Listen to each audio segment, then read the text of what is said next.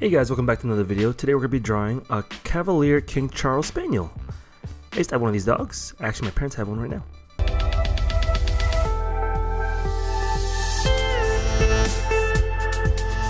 Alright, let's get started with the head of the dog. So I'm just drawing my ovals, just to get a rough sketch of where everything is. And remember, I always draw light because it's a good habit, just in case if I need to erase later on, which I will. So that's why you guys probably can't see it just so much. So I did color correct this video, so it should be as white as the paper when it comes to white correction. So right now I'm just doing the eyes. I did the ears, the shape of the ears, the nose just now, and then I'm trying to give the shape of his snout correctly with the bottom jaw. You can see whenever I'm being more confident with my lines, I press harder with the pencil, and you guys should too. Always try to practice drawing lightly so it's easier to erase later on down the line. So I'm still drawing the head. I'm trying to go as slow as I can. I don't want to speed up this part at all because I feel the penciling is the most important part of the drawing before we get on to inking and coloring it later on. So right now I'm just doing nice, not so detailed feet.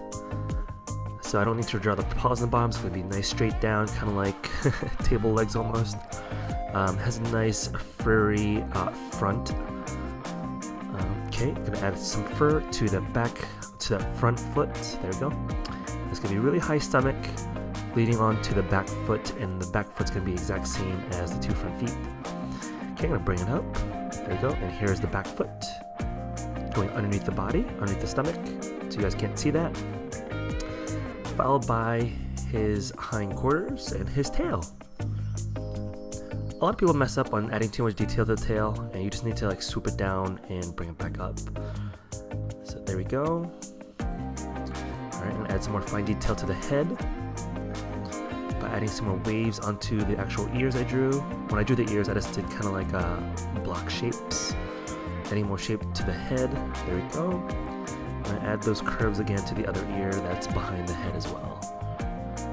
There we go. Let me just erase a portion of this face over here because I want to redo it.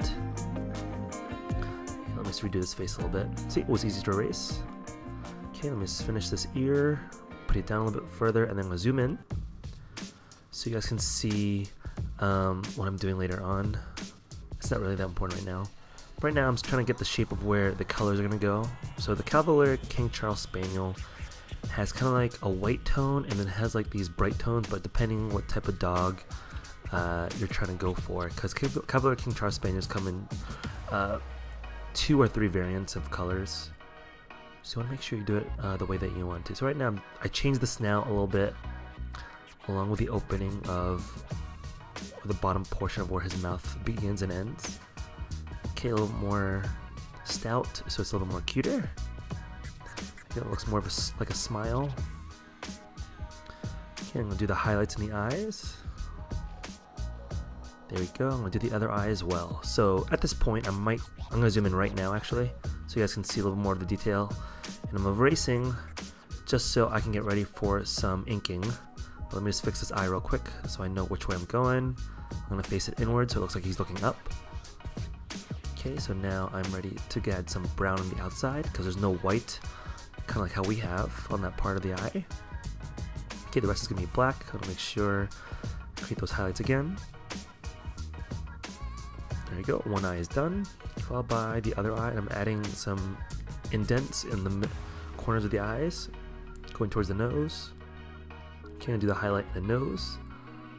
There you go. I'm going to add some inking around the mouth, and then the rest of the head. There you go. Okay, fixing the eye a little bit more. Give it some more shape so it's not so ovally. There you go.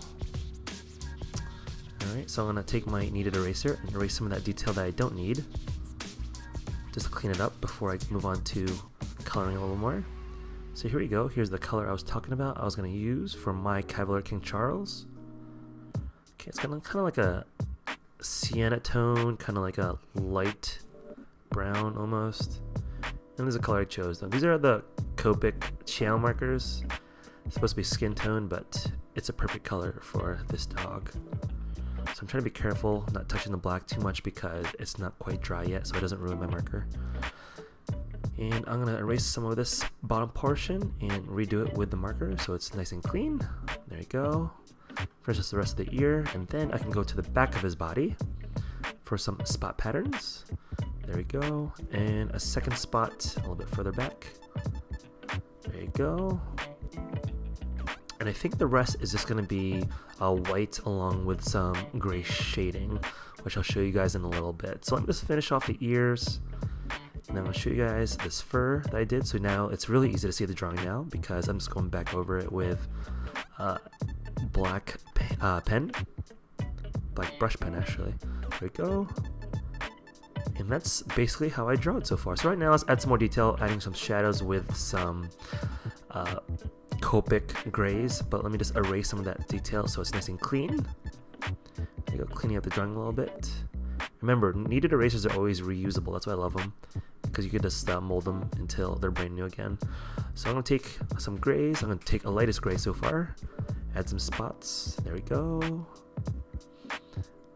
And then kind of shadow underneath the chin. Then definitely some shadows on those back legs that you guys can't see. There you go. Behind the tail. And then I'm going to add another gray, so there's a darker gray. On the same parts, just a little bit further back. Just like that, and just more spots, and then I'm basically done, guys. That's basically it. Slowing down a little bit, and I'm going to put away my supplies right about now. So here are the supplies I used, if you guys are wondering. It didn't take much to complete this drawing. And yeah, that's basically it. I'm just going to give a quick screenshot for the thumbnail, and that's basically it. Hope you guys enjoy this video. I can't wait to do more dog videos. And if you guys want to see more, here's some more videos over here on this page. Just click it, and you will be directed to those videos. And as always, have a good one. Hope to see you guys in the next video.